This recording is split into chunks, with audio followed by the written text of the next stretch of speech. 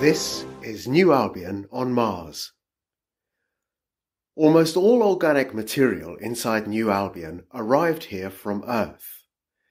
New Albion's viability depends on keeping that material active in a closed cycle. For that reason, there are neither rubbish dumps nor graveyards on New Albion. Everything is recycled. Some recycling at New Albion is similar to that on Earth.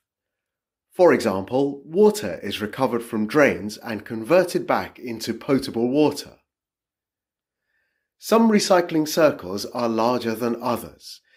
We convert some wastewater back into potable water directly, as Singapore on Earth does with NEWater.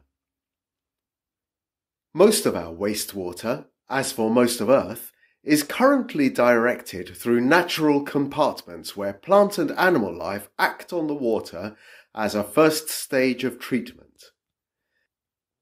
Solid organic waste is likewise directed as much as possible through natural cycles as feeds, composts and fertilizers, which produce food, textiles and some construction material for the colony.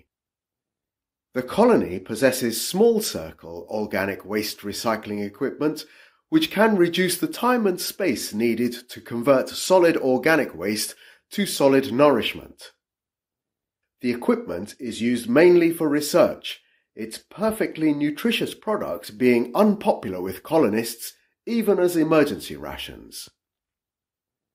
Inorganic waste, or no longer wanted items, are collected and taken to dedicated recycling areas, known collectively to colonists as New Haven.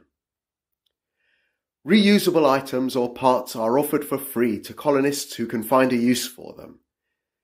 Inorganic waste that's difficult to reuse or recycle is subjected to more complex treatments to recover any useful material, and the remainder rendered safe and combined with a compost stream. Colonists are themselves part of the circle of life at New Albion. There are no graves to mark end of life at New Albion. Our closed cycle means past colonists are always with us. At New Albion we say, all roads lead to New Haven.